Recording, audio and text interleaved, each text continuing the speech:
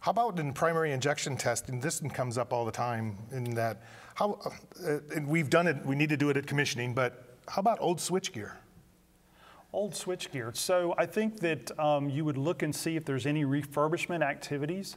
But typically, if this has been prior tested and evaluated, there's no protocol for having to go back in and retest that connection. Now, certainly, if there's been any reconfiguration of the system, there's been any changes in feed direction, addition of sources, any places where you might have inadvertently introduced a neutral to ground bond that wasn't in the system before, then you should look at retesting.